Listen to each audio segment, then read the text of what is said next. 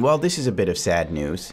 And once again, it shows how Rockstar Games and Take-Two Interactive, whatever the hell their parent company is, suck dick when it comes to mods.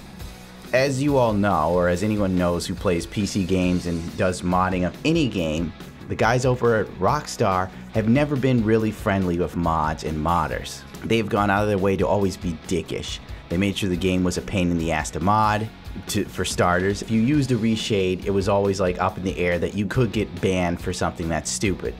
But this is another nail in the coffin for douchery from a big company. We've seen many great PC mods for Grand Theft Auto 5, but this one in particular captured the headlines lately, and that is the .White's port of sorts for the Red Dead Redemption 2 Grand Theft Auto 5. And here's what's iffy about the whole thing.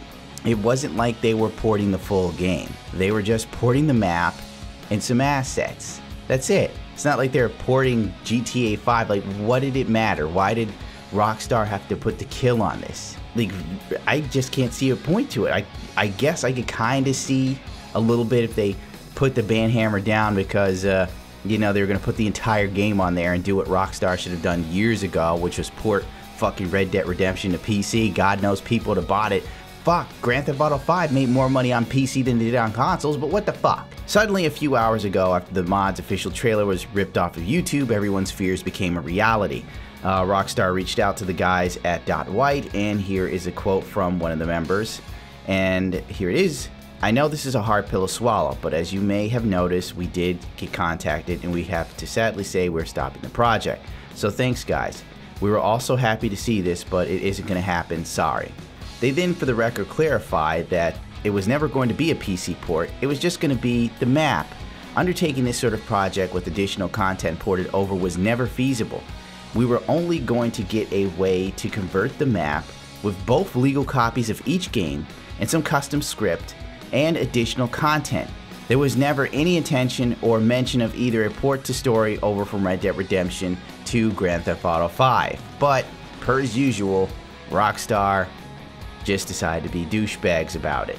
Of course, this is probably Rockstar Take-Two's corporate side ensuring that Red Dead Redemption is played on the intended platforms. However, if only they had ported the game to PC, this project wouldn't have had any reason to exist. For now, the only way to play Red Dead Redemption on PC is still with PlayStation Now streaming service, which is like $8 a month. And yeah, it's not like they stream it and it's like 4K and 60 FPS. No, you're streaming like the original PlayStation version, so you might as well break out your PS3, which I still have, and I still have a copy of Red Dead Redemption for that. The special edition version, you dicks. With Red Dead Redemption scheduled to launch this fall on the PS4 and Xbox One, and most likely Scorpio, the question once again is whether the PC gamers will have to sit this one out too. I highly doubt it with all the money they made off of PC. Like, really, they'll probably wait a year to put it out because they want to optimize it, and let's be honest, they put the best foot forward with GTA 5. But then again, Rockstar learned its lesson from the shitty-ass port of GTA 4.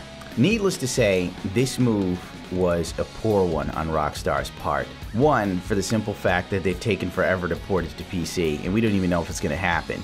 There were tons of leaks where Rockstar was looking for people to port games to PC, like a year or two ago. But it never came to fruition whether that would hit. This is shitting in someone's cornflakes, as they put it. This is a slap in the face of anyone who's a PC gamer that has been a long-time Rockstar supporter, including myself.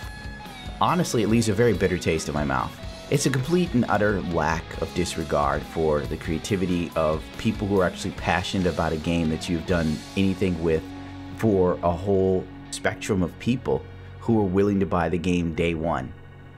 This will not sit well with many PC gamers. I definitely see a lot of people remembering this when Rockstar inevitably releases Red Dead Redemption 2 on PC, probably a year after it's on consoles. Well, I'm off like a prawn dress. I can't actually give more of a fuck than me. Rate, comment, subscribe if you so choose. If not, that's totally fine.